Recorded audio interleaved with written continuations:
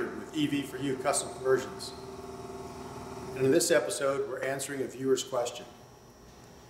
And it relates to a video we recently did on adapters, couplers, and motor mounts.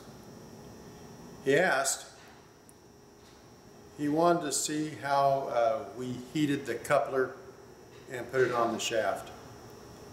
And so in this short little video, that's exactly what we're going to do. We're going to install the coupler on the shaft so that those who are interested can see how it's done. Now, there's a couple ways to do it. One is that you can heat the coupler up in an oven, and it doesn't have to be very hot. Maybe heat it up till it's like 250 degrees. Make sure you use gloves or something to protect yourself from that hot piece of metal. And once it's heated, we're going to slide it on the shaft. And you got to make sure that it's seated all the way on the shaft. And when we do this, you're going to hear it go clink, and it will be, on there. And so, I don't know what we didn't show. I'd have to review the video. But I'll give you a close-up view of the shaft here. There's a little shoulder and then the inner race of a bearing. We're basically going to slide this coupler to where this inside edge seats right up against that shoulder on the shaft. So we're going to change the camera angle, let you have kind of a close-up view there. Now, instead of heating this with in an oven, I'm going to use a heat gun because it's rather cold down here in the shop. This and the shaft are both cold right now. So by heating this with a heat gun, I can get enough heat on this that I can slide it on there. So that's what I'm going to do. We'll change camera angles, and I'll show you how long it takes to heat it up, and then we'll slide it on. And like I said, be listening for that bottoming out. When I put this all the way on, you'll hear it go clink. And then I'm going to hold it in place so that it doesn't back off at all. Okay? Stay with me. So here's a close-up of the motor shaft and the shoulder that I'm talking about. So right here's the shoulder. And then this right here, that's the inner race of the bearing. So you'll see it turns with the shaft. And this is the outer portion of a bearing. Okay, so we'll heat up the coupler and we'll slide it on the shaft.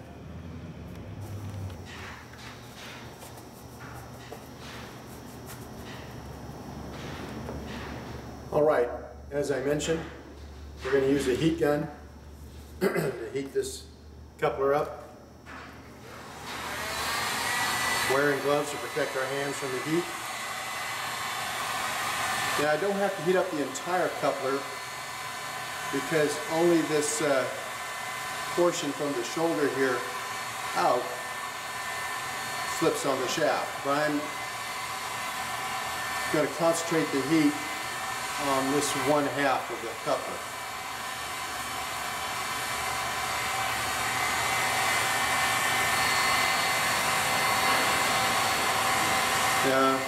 It does take a few minutes to do it this way.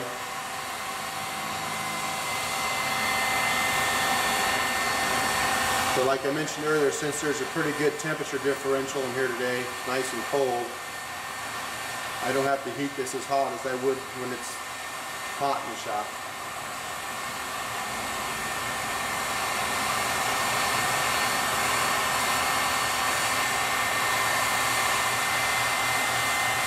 I know. Listening to the heat gun's probably more entertaining than listening to me.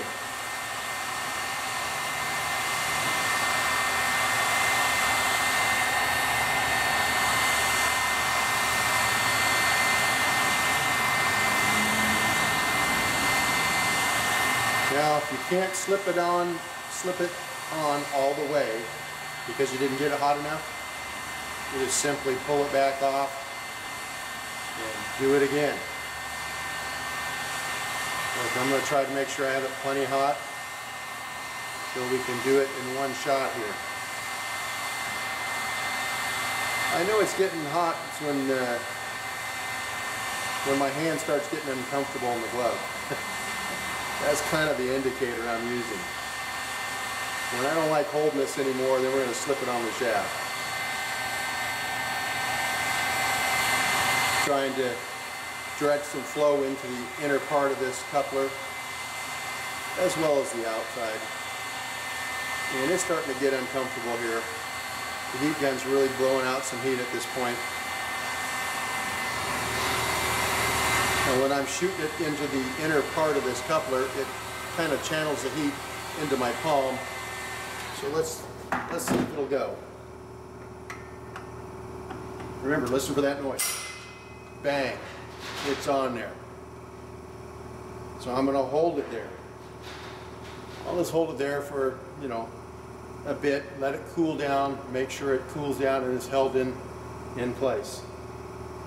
And it slid on real easy, so I had it plenty hot. So, but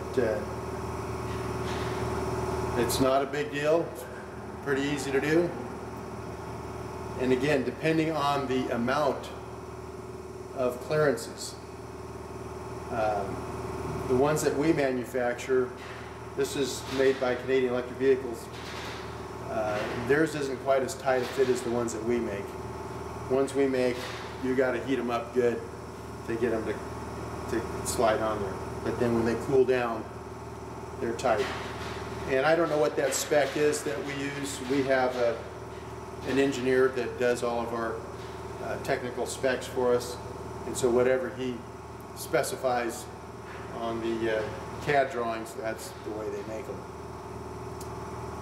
So anyway, that's it. It's on there. It's not going to go anywhere.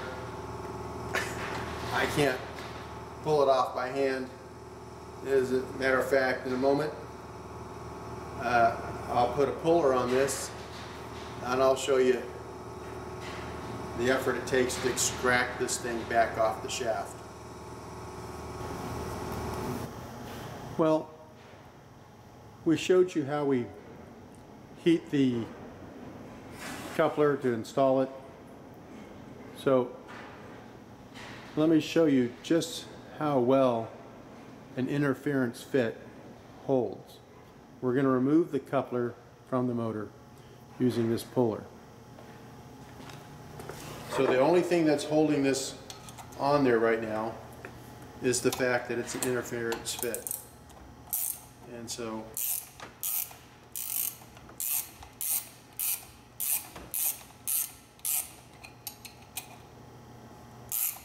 this is a real fine thread on this puller.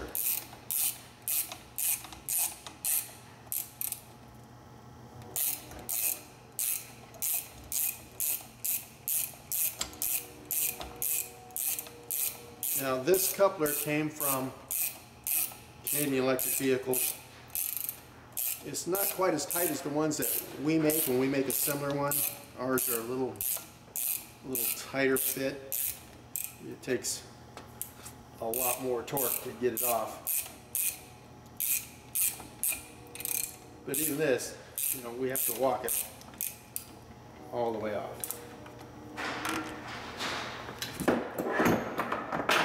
So that was just to show you the removal process. Typically, once you put one of these on, you're never going to take it off.